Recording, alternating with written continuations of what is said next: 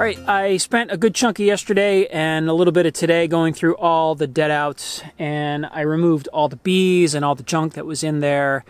And I don't really have any freezer space to put all this honey because these frames are all full of honey. There's, 16 frames per hive, and they're pretty much filled with syrup honey. So I can't just extract it. It's not like honey, it's bee food. So I opened it all up and I'm letting the sun hit it. I don't want this to mold. I don't want it to go bad. So I'm going to let the sun hit it for a couple days and maybe dry out. There's probably some bee carcasses in there. It'd be nice if they dried up and instead of, getting kind of rotted. So I'm going to leave them like this for a little while. But right now, the order of business is to get into the survivor hive. So as I said in the last video, this is an Adrian daughter, which means it's a Balboa great-granddaughter. This hive came from Adrian in 2019. I made a nuke from Adrian, put it over here in a resource hive. That resource hive made it through the winter into 2020. It survived through 2020, graduated to a full-size hive on July 5th of 2020, and then this hive made it through winter of 2021, the winter that killed everybody else. This hive made it through. The thing I don't know yet is if we have a queen in there. I don't know.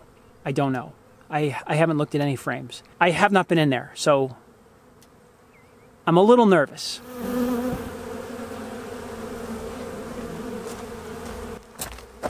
I'm actually very nervous.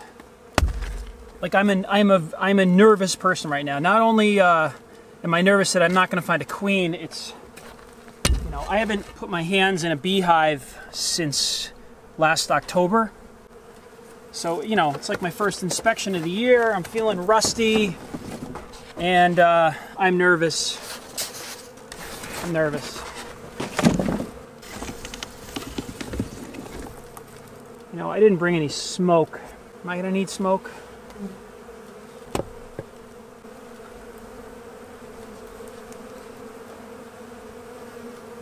Just checking the top inner cover here. I don't see an obvious queen up here.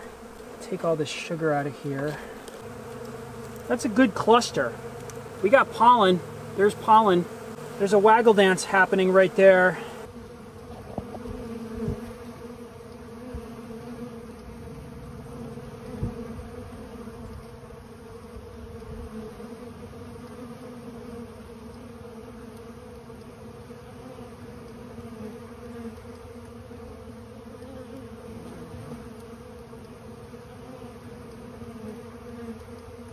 So she has pollen on her legs and she's surrounded by bees and she's waggle dancing for them. All right, let's have a look.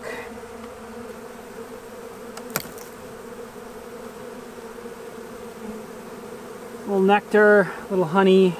That side's empty. Plenty of food in here. It's all just capped honey.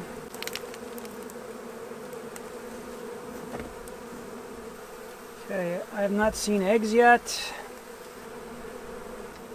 This is where the ball is over here though, so I'm thinking it might be this frame if there's any brood in here.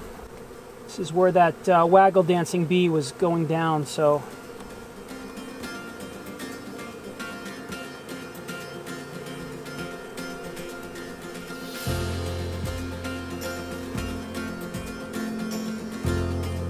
In focus. There it is.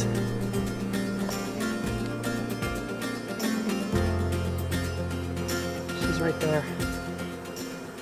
And oh, she looks so good. That is so exciting.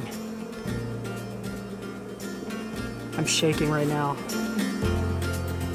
Yeah, there's eggs in here and larvae. I think she just started laying because there are eggs in cells. Unless there's brood on the other frames, but she's right there. We have eggs and we have a queen. Let's see if there's brood on these other frames right here. Don't see eggs on this frame. So she just started. Okay. There's no capped brood yet. Some larvae over here. She laid over here. All right, so they've got larvae. All right, there's no capped brood yet, but there are some larvae in there. I think the other thing is there was just no pollen, and now they're starting to find pollen. Let's see if they got anything on this outer frame. So they got a frame of bee bread here. This colony's got food, it's got bee bread, it's got a laying queen. I'm going to leave them alone. I'm going to give them an empty frame right next to where the queen's laying, or a semi-empty frame. She's laying this frame now, and this is a pretty empty frame right there, so she could fill this right up. Look at that. That's all drawn comb and empty, so it's going to go right here. Let the bees clean those cells out and go crazy. All right, I'm just going to quickly look at the bottom box. There's probably not a lot going on down here. There's not as many bees as I thought, but they're really strong looking. Yeah, bottom board looks pretty clean. There's a lot of sugar on it, but they kept their hive clean all winter.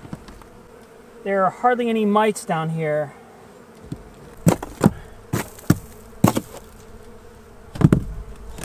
Just gonna leave them as they were. All right, so because we had the varroa problem in the rest of the bee yard, and I know that there was a lot of varroa in here in the fall, even though I did treat, I don't know how much varroa is in this hive. They obviously survived, so probably not much. I don't know if they're, varroa resistant or sensitive, or they did a good job cleaning. I don't see any mites. I didn't see any on the bottom board. But that doesn't mean they're in there. They're not in there. So this hive still has a couple of months to get through that are going to be tough. We still have bad weather in April, and we can have snow in May. So I'm going to give them some Apivar strips right now. And hopefully that'll knock down any mites that are in the hive. That queen will be laying, and hopefully this hive, gets into the warmer weather with strong colony. So I'm just going to put 2 strips in here. Hopefully this gets them through the next couple of months. So these strips are going to stay in for 42 days, which will take us into May when I get the new bees. And by then we should have nectar flowing. I can take the strips out. The thing is, this is not going to ever be a production hive this year. The hope is that the queen starts laying, produces some frames of eggs, and then I can do some splits and propagate this survivor colony. That's what I want to do. So I'm just trying to get them strong so that, I can make more bees out of this hive. All right, she made it. We have a queen in the hive, and she's laying eggs. I don't know how strong she is because it looks like she just barely started laying. There's no capped brood yet, but she's laying eggs. There are eggs, and there are some tiny little larvae in there. So it looks like they're on the way.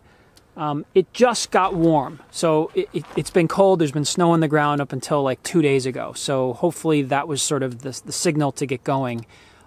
Plus I did see that bee with pollen coming in and waggle dancing to hopefully tell her sisters where to go find more pollen, and that might be a trigger as well to get that queen laying.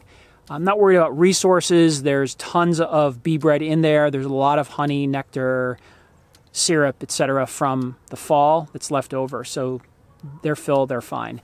I did do the Apivar strips. I want them to be mite-free in 42 days. That's when I'm going to start doing splits, basically. So this could be perfect timing. The Apivar strips will come out right around the time I get my other packages. And hopefully she's got a couple frames of brood in there, and she's laying eggs, and things are ramping up. Because once the packages come in, and I know that I have laying queens in the packages, I can start splitting this hive and using the package bees as resources to help build some nukes over here. So a lot of stuff will be happening in about 45, 50, 60 days from now. So things are looking up.